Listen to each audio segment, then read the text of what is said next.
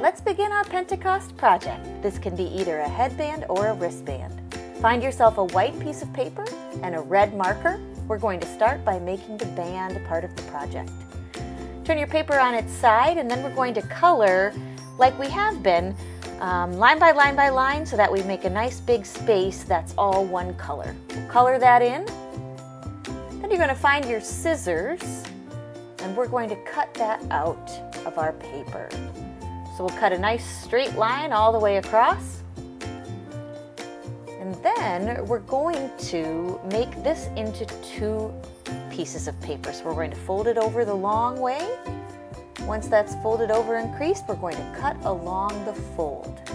And that gives us two pieces that are the same size.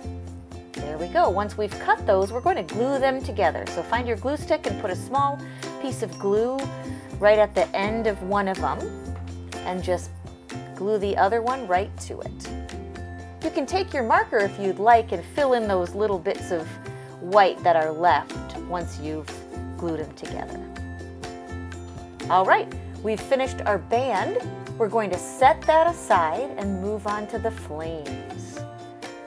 Let's start with, maybe let's start with the orange color. All right, so find your orange marker. There we go. And we're going to draw the largest of the three flames. Looks a lot like a teardrop. We put a little curve at the top, and then another one on the left side, and they meet down at the bottom there. We'll make sure that's nice and round at the bottom, and then we're going to color that in. There we go, we'll color it in. Now find your black marker. We're going to outline our flame. This gives it a really nice effect when we overlap all three pieces of the flame together.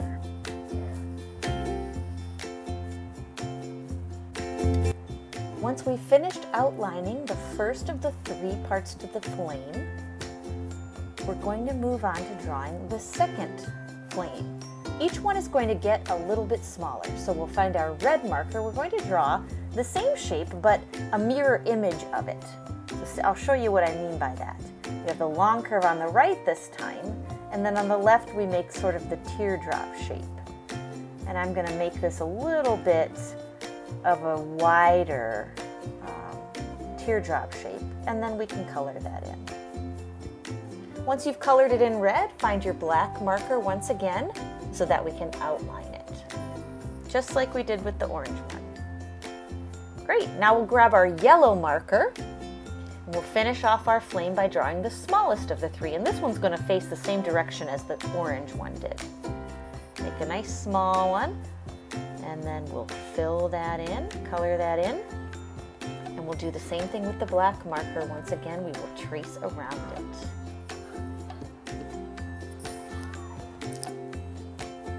There we go. Now that we have outlined all three, we're going to cut them out.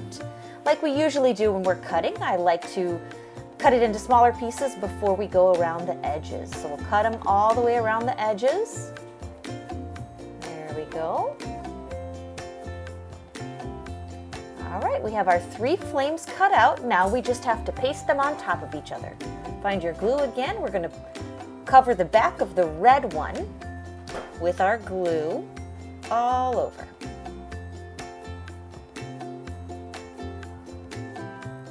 Once this is full of our glue, we'll line up the bottom edges together. There you go, you see, straighten that out at the bottom.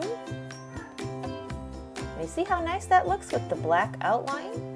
And then we'll grab the yellow one. This will be the last piece. We'll put the same amount, glue all over it, and then line it up on the bottom with the red one and the orange one. There we go. Now we have a flame. Looking good. We'll put the cap on that glue, and then we're going to, the last step is to glue the flame onto the band that we made at the beginning. We're going to glue it right where the two pieces of that band meet. So we'll put a bunch of glue right there, spread it out so there aren't any chunks.